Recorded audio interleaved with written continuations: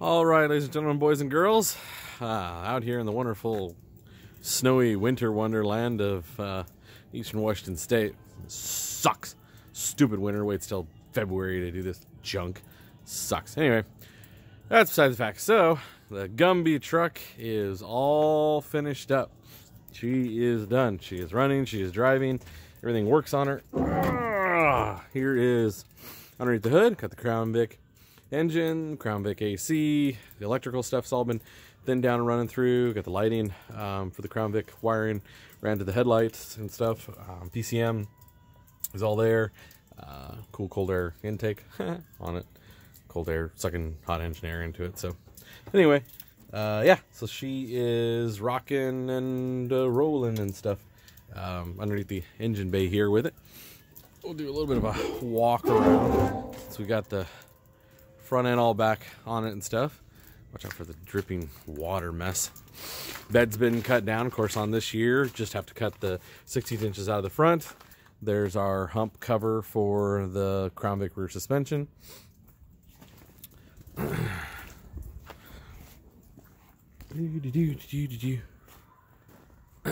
she is on this side, looking all slick in the snow and stuff. So it is nasty out, and then it's snowing even more. Take a quick pop on the inside.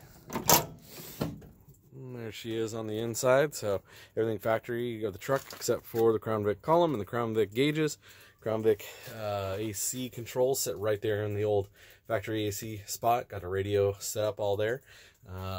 Down over here, that box you can see there is the indoor section of the Crown Vic heat and AC coil on it.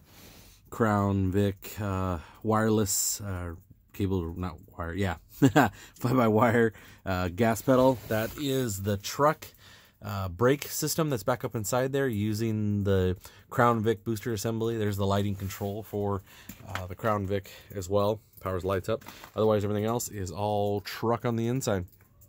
It's rough, but the customer's going to be doing everything else on their own finishing. I think they're actually going to blow it all apart and paint it and stuff anyway, too. So yeah, she is rocking and rolling. Had a little bit of rundown and stuff on her, but not a huge ton. So kind of show the brake stuff maybe a little bit. It's hard to see. There she is. But yeah, so that's the Crown Vic master cylinder and booster.